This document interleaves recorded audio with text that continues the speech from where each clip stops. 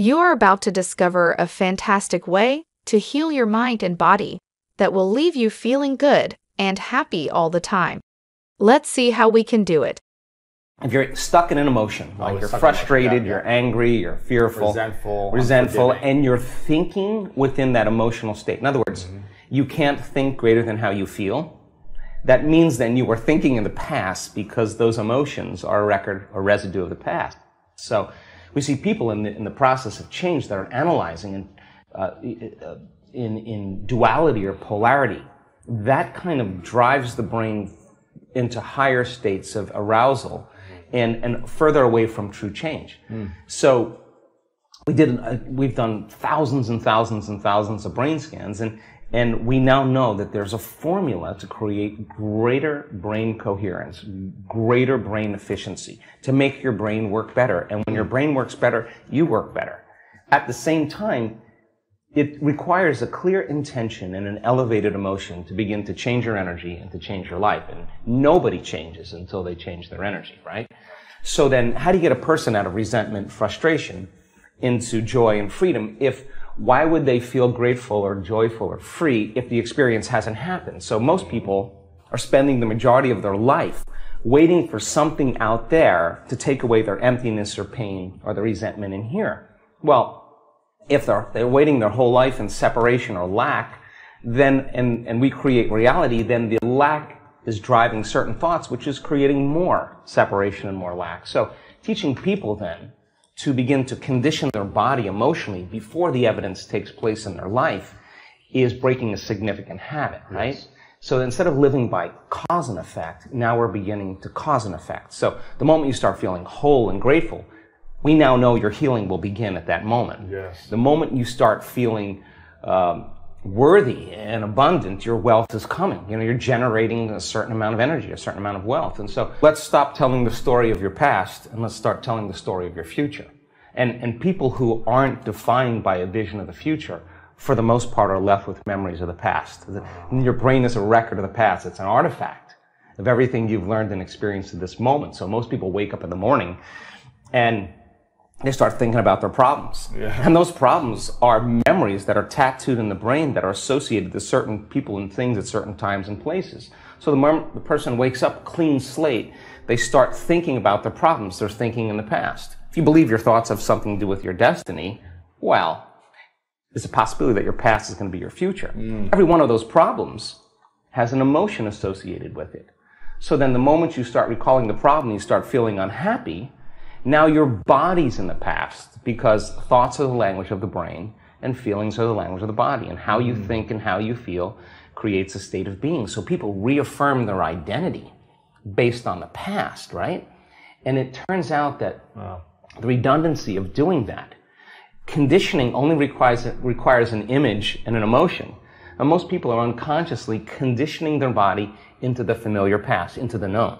So now if you're in the familiar past and in the known, you're going to crave the predictable future, right? That's the known as well. And there's only one place where the unknown exists, and that's the eternal present moment. That's the sweet spot of the generous present moment. You ask a person, why are you so unhappy? Why are you so frustrated? Why are you so resentful? The moment you ask that, their brain is going to associate that emotion to a past event. To a memory. To a memory. Yeah. That's because they have nothing to look forward to in their future. So if you're not being defined by a vision of the future, it just means to me that you're more in love with your past than you are with the future. So how do you teach people to believe in a future that they can't see or experience with their senses yet, but they've thought about enough times in their mind that their brain is literally changed to look like the event has already occurred? The latest research in neuroscience says that's absolutely possible.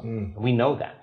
And how do you teach a person to select a new possibility in their future and begin to emotionally embrace that future before it's made manifest to such a degree that their body, as their unconscious mind, is believing it's living in that future reality in the present moment, and they're signaling new genes and new ways ahead of the environment. Now, till their body begins to change to look like the event has already occurred. We've proven that that's possible. Now think about this. So your body is believing it's living in that future reality in the present moment. Now think about this.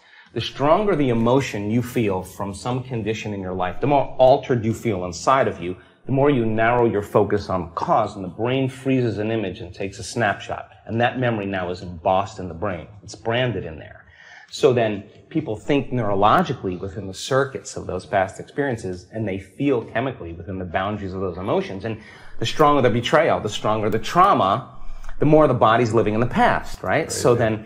So how to reverse that? So now, if you truly got passionate about a future, we've all done this.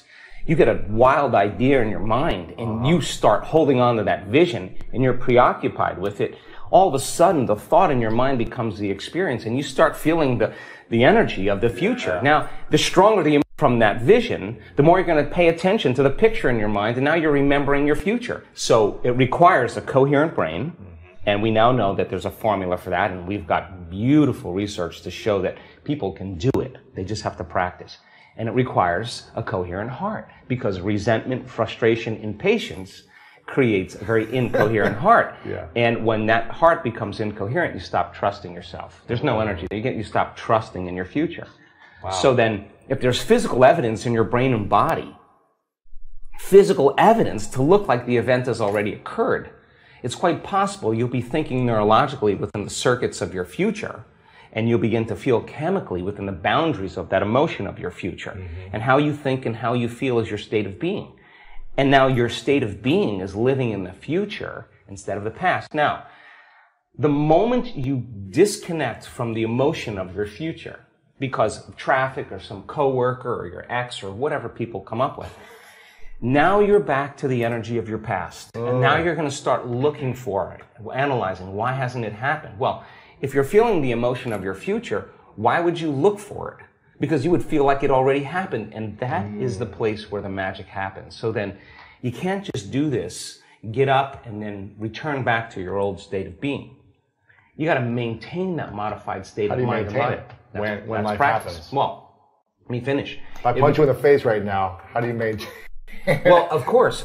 I mean, we all take blows in our lives. Yeah. And we all react emotionally. But the question is, how long are you going to react? Right. So then, if you can't mediate and regulate your emotional reactions, and those emotions linger for days, that's years mood. For some people. Mood, and then months, temperament, years, personality trait. So then the person's personality is literally based on the past. But they don't know that, because they're doing it over and over again, and it becomes a subconscious program. Something has happened to you, you're receiving something, or you just received something. So your body then, when you're feeling gratitude, is in the perfect state of receiving. Mm-hmm. So then that means then you'll accept, believe, and surrender to the thoughts equal to the emotional state of gratitude. If you're living in resentment, you're living in fear, you're living in impatience, you could say, I'm healthy, I'm wealthy, I'm with all you want, and that thought's going to stop right at the brainstem and never make its way to the body, because the body's not feeling it, or because why? Because you're feeling resentment, and that thought is not consistent with the emotion of resentment. Resentment has a different set of thoughts, right? In other words, once you start opening your heart, it begins to move into coherence. It begins to produce a measurable magnetic field up to 3 meters wide. Now that's frequency, that's energy. And all that energy, that frequency, carries information, carries an intent.